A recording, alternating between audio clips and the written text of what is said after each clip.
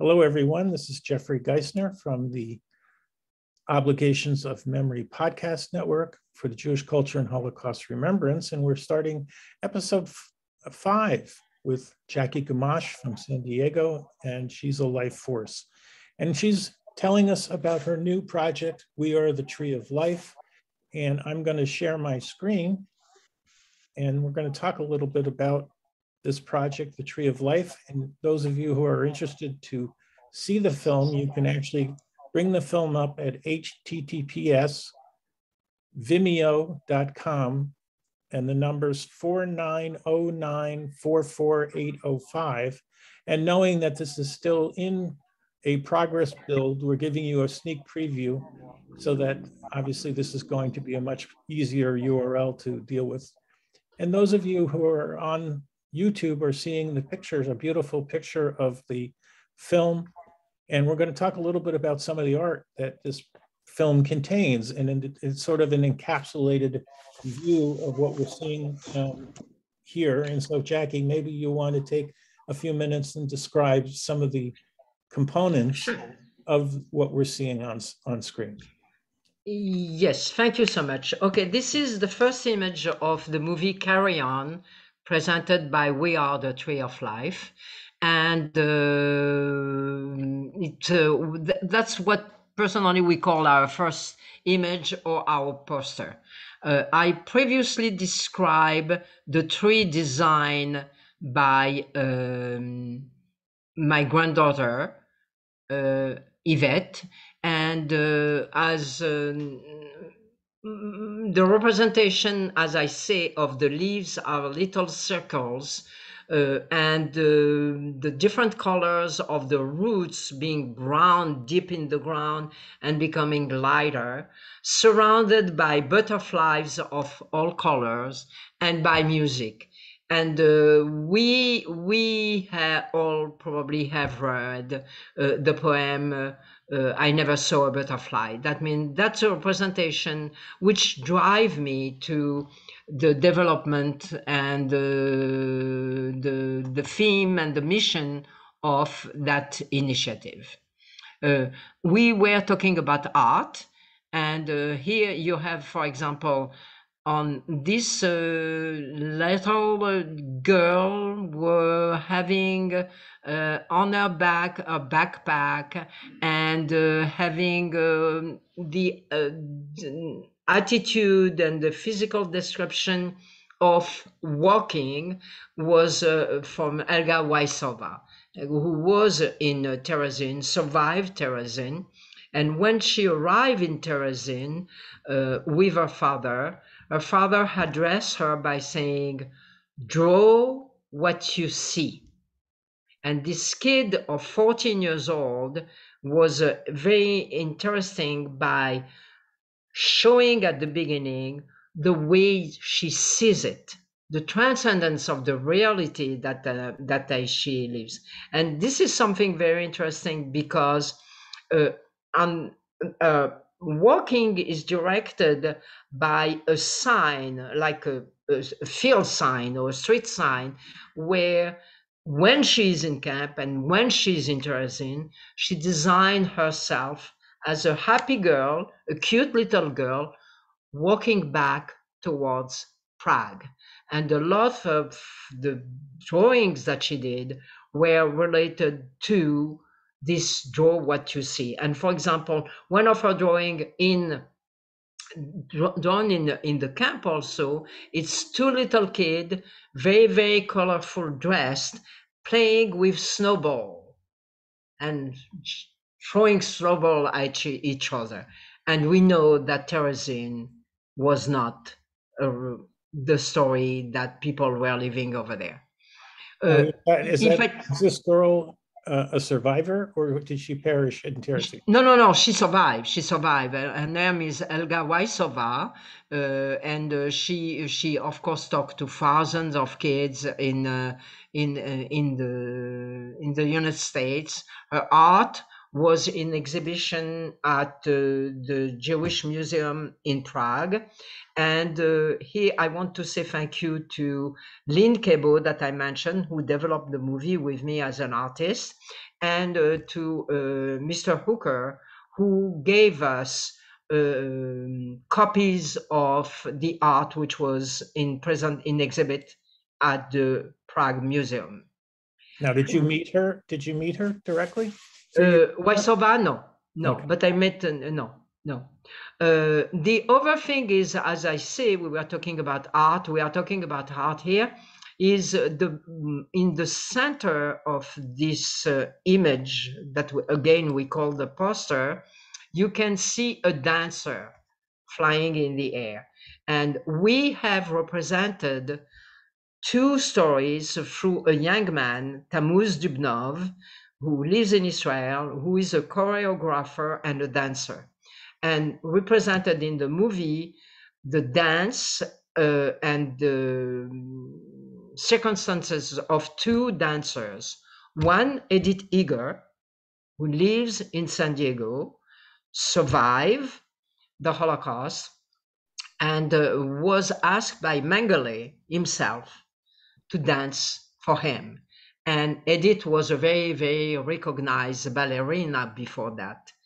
And at the moment Mengele asked her to dance, she, as per her word, as per her presentation, because she talks all over the world, said, I had to make a choice.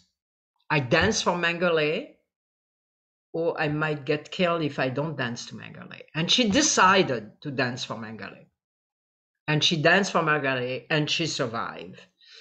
And the other dancer that we are representing in our movie is Francesca Mann. Francesca Mann has a different story. She was in Auschwitz. She was a very, very recognized ballerina also. And she was entering the gas chamber. And I make those stories short. She was entering the gas chamber, and two Nazis were in the room. I mean, she started to dance, and within her gesture and her movements, she grabs the gun of one of the officer and she shot him. And she killed him. And of course, she was exterminated and gassed as all the other women. There were 2,000 women in this room at that point. That means we have this. This is why we are the Tree of Life. Has sense. Let me take it at the human level, or the way I feel it. Here are two opposite stories. You make the choice to survive, and you say, what am I doing here, right? And you have Tammuz, this young man who is probably 28 years old, who is gorgeous, who is in Israel, who made Aliyah, who are dancing with superb beauty the life of those two inmates, and how that gives a sense to the life of Tammuz, who is absolutely dedicated to the Holocaust and is, through his dancing, an Holocaust educator. So for me, it's very touching. I'm sorry. So let me ask you to go and talk about the music and the art. Right. Here you have the hand of Francesco Lotoro that we have mentioned. Francesco Lotoro went all over the United States and in fact all over the world. He was at Yad Vashem, he was in France, and was able to identify music which was composed and hidden in concentration camp and in ghetto. And as I say, in those images which are part of the movie, you can see his hand. He is a pianist, explaining one of the partition and what motivated him to do so. And in fact, his success is to the point that he is building today in his town in Italy what he calls the Cittadella, which is a cultural center with the support of the government itself and presenting all his work, which is absolutely beautiful. If talking about art, I would like to go back to the three trees, if I may, Jeffrey.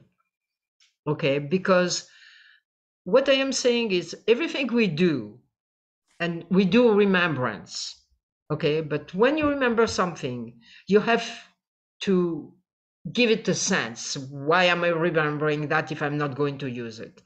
And this is what I call my from generation to generation.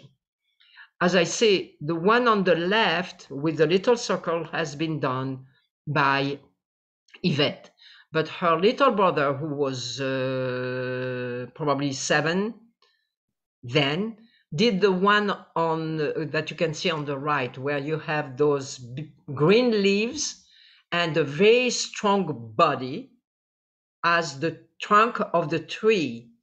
And interestingly, I see a face. I don't know if he meant to do that, but for me, I see a face uh, on that tree, but with those little dot and this stain.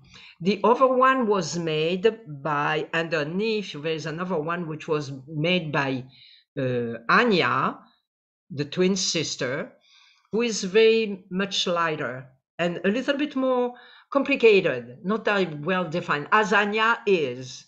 Not defined. She's very determined. She knows what she wants to do, and she is doing that here. And when I presented to Yvette a little bit later, it's the third tree at the bottom on the right. You can see that this tree seems to suffer, but to win is sufferance. That's the way I see it anyway. Some of the leaves are large and yellow. Some of the leaves are very green. The body of the tree, the trunk seems to be strong into the ground. And this is my from generation to generation. I don't know if you allow me to bring the point here of we do need to remember. We do need to know what happened during the Holocaust. But we have to make a lesson of it. We have to make a lesson for our children and for other children and other races. And we have to take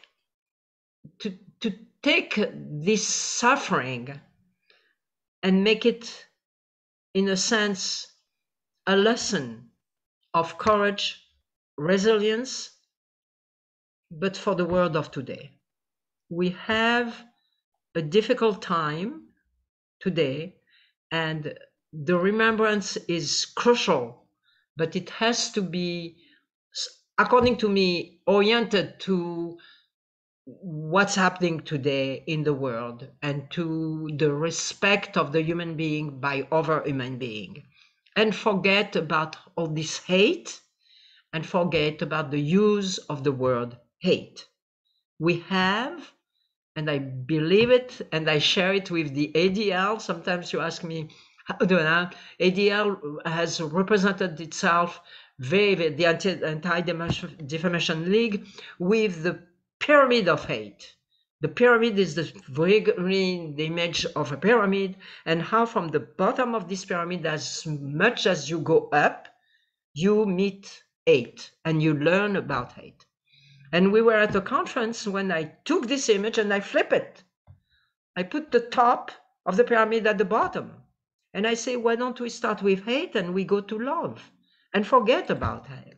That means those words that even I use personally, like hate hurts, no hate again, never again, no hate, whatever, I think have to be reviewed, and we have to work by taking all this paths in the sense of educating and towards anti-Semitism and towards racism. We are living a humanitarian crisis. We are living a humanitarian crisis, and I don't want to hear about politics in Ukraine. We are. They are kids who don't have their father. They are wife who don't have their. How can we take what we do for the Holocaust and this remembrance into a better respect of each other? And you told me how those ideas come to me. Maybe I should finish there, because that's where I get very emotional. My grandchildren were at my home few weeks ago, and I play now. I distract myself by reproducing artwork of very recognized artists like Chagall or Picasso, but just for fun. And I set up the table downstairs in my dining room with paint and canvases, and my Yvette was drawing the face of a person, dark person, very dark hair, a long nose, who was really, I don't want to say aggressive, but who was very strongly personified, but very, very intense. And I say, "What are you doing, Vivi?" And she say, "I don't know, I designed this guy." I say, "How do you feel about it?" She says, "I don't know." I say, Yvette, I just discovered something yesterday that I want to share with you. And she said, "What is it, Meme?"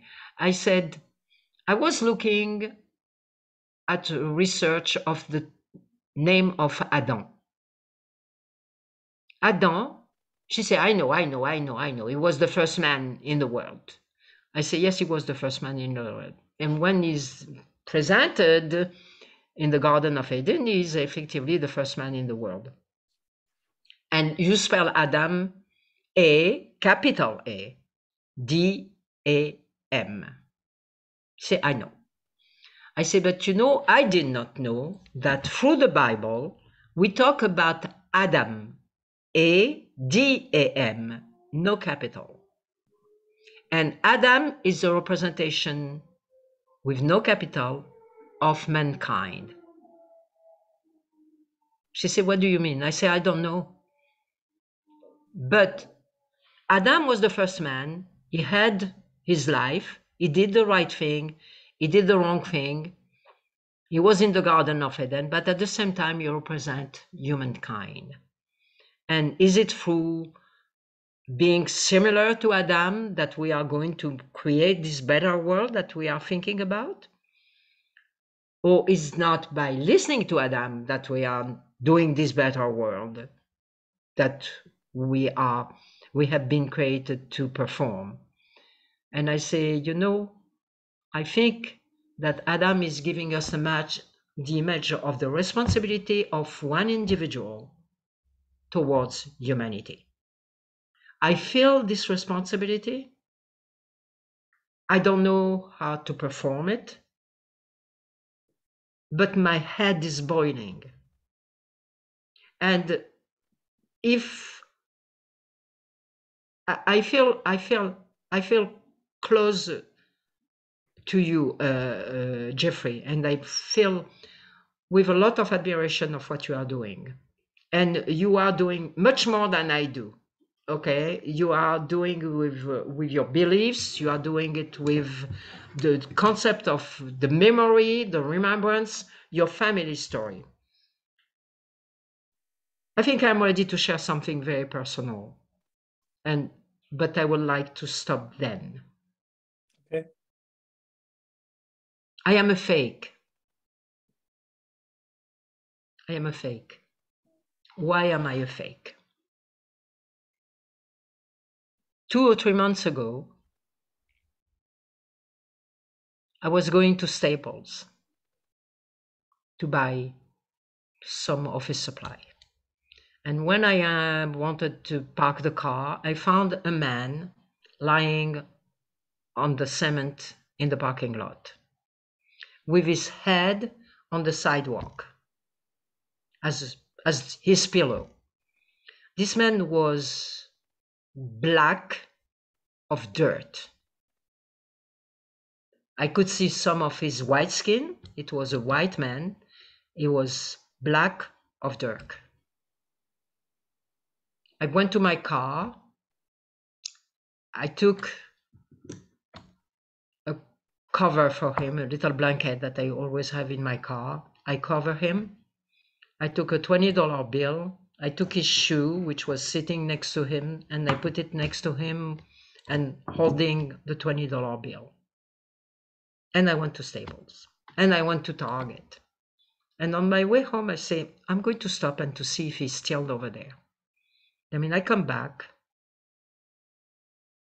and the man is lying on the floor in the same position. The $20 is here and he's covered with the blanket. And I started to worry. And I say, sir, can you hear me? Can you hear me? He said, I say, can you hear me? And finally, he opened his eyes, the most beautiful blue eyes I have ever seen. Why? I think it was the contrast with the darkness of his skin. And I say, can you hear me? Can you hear me? He opened his eyes and he said, do you have a room for me? I said, no. And I left. And this is a traumatic experience for me. How do I said for years, I want to save the world? I create education about Holocaust and education about physics and chemistry. You have to go back to this guy we have developed. And when a man asks for help as one individual, I said no, and I went home.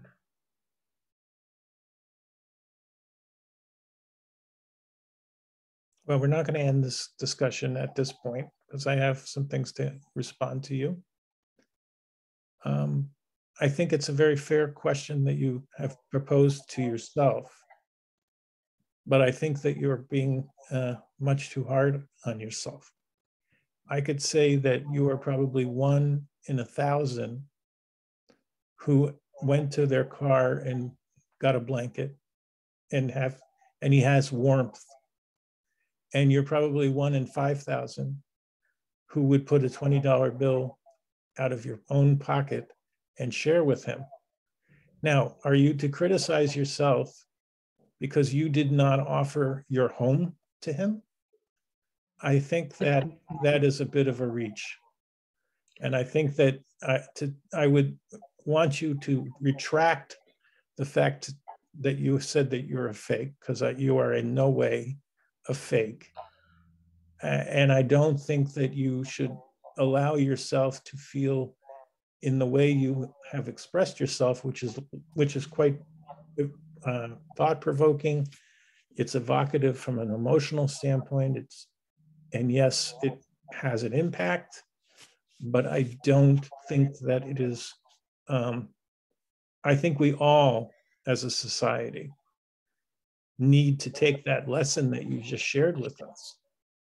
It's a Misha lesson, and understand how all of us, because I can give you the same story from my side. I should be doing so much more than what I'm doing, because I see the same homelessness situation as I come into San Diego, which I was there last week, and I didn't do anything for the homeless. This is a societal problem. It is not invested in you as a solution. And we have to think about, and the one thing that, I'm not a political person, but I have to tell you this story. So I was putting on a program for the Jewish Holocaust group, which I do monthly, and I find artists to present all around the world. And I had a presentation with Jonathan Brent, who is the CEO of the YIVO Institute in New York. Yeah. And he discussed he brought a virtual presentation to our group. And at the end of that presentation, we had a Q&A. And just so happened there were 4 or 5 Holocaust survivors in the audience, which there typically is in the groups in the programmings that I put together. And they asked him, some audience member asked him, why did he feel there was anti-Semitism, the scaling of anti-Semitism happening around the world today? And without even a hesitation, Jonathan Brent laid the problem at the feet of Donald Trump. And he said, look, it's not that anti-Semitism hasn't been here for 1,000 years. It has been. But now Trump has opened up the manhole covers and given this anti-Semitism and the violent groups and the scourge life and oxygen, and they're coming out of the darkness into the light, and they're feeling emboldened. Now, my parents never spoke to me about the Holocaust. I don't know anything about the Holocaust from them, though I do know a lot from my own research that I've done since 2020. But I had 5 Holocaust survivors there. And in a sense, I've always asked and wanted Holocaust survivors to be part of our programming in our group because they act as a surrogate for my parents. I get to understand what the Holocaust was like from their point of view, which had to be very common to my parents' point of view. At least that's my position. And so for some reason, and I don't know why I did it, but I went to each of those Holocaust survivors after Jonathan Brent put his answer out. And I said, how do you feel about Jonathan's question? And I went each of the Holocaust survivors. And to a person, so that they said the same thing, that they were deathly scared. And they were concerned that they never thought in their lifetime they would have another Holocaust, but they are now staring at the fact that they feel there could be another Holocaust in their lifetime. And they're very worried about it. And prior to that experience, Jackie, I never posted any political issues. In fact, after I came home that evening and I couldn't sleep, and I listened to those 5 people, and I went and I said, this must be how my parents would have felt if they were still living. And I decided that I had to no longer be silent, that I couldn't, in good conscience, allow no discussion about the causes of anti-Semitism in our group, because I was always originally worried that it would cause dissension and people shaming and bullying and everything. And so I changed all the rules of the group. And I now allow political posts, but they have to be respectful, because of the survivors have taught me that we cannot be silent. And so I'm coming back to the story that you just mentioned. We have a collective voice. We are Jews. We're held to a standard, and that we need to be able to take our voice and turn it into a vote. And that vote needs to be directed to solving the issues that you're talking about. And there are many of them, from guns to mental health, to opioid crisis, to homelessness, to lack of housing, to you can go on. The world is like in a really not a great, and not a really great place. I saw a video today that it said it was like we have a problem, and every single video was a joke. It was kind of a joking video, but it was a newscaster going to all of the various subject matters, guns, and going to the reporters, and everyone said, we have a problem. Hunger, we have a problem.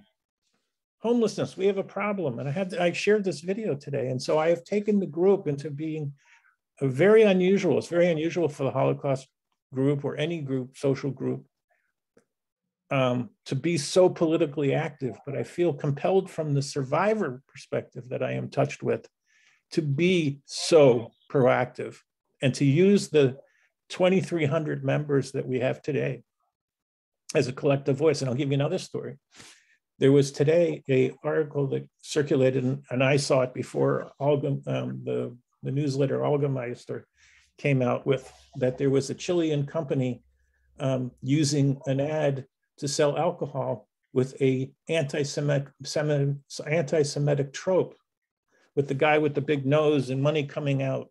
I didn't understand what the Chilean language was, but he was definitely using an anti-Semitic trope, and it was written up in this newsletter. And I made a big deal about it. And I said, we have to stop and boycott this company and stop them from using anti-Semitic tropes. And so I have now 2,300 people. I didn't realize when I started this group a year ago that I would have the voice, the bullhorn that we have. And so we have to use this bullhorn, you and I and everyone else, to change the world, to tikkun olam, this world. And I think, I don't want you to say you're a fake. You're definitely not a fake. You're one of the most, I love working with you. I love being associated with you. And I love bringing your voice and your talent and your projects to the world. And you better not go to bed at night thinking you're a fake, because you ain't no fake. And I want you to know that from my heart. And so you've been listening to the Obligations of Memory podcast network for the Jewish Culture and Holocaust Remembrance Group. I'm going to give Jackie the very last several words because I know she wants to say something. So please, Jackie, and we'll end it on your words. And you shall be a blessing. You shall be a blessing. Lechila. Very nice. Thank you, everyone, for listening. We have a beautiful series of 5 episodes with Jackie. And I want you all to remember that we are the Tree of Life. It'll be available to you in a very publicized way, probably this fall, and this episode will run as well. Thanks again, Jackie. We'll see you on the other side.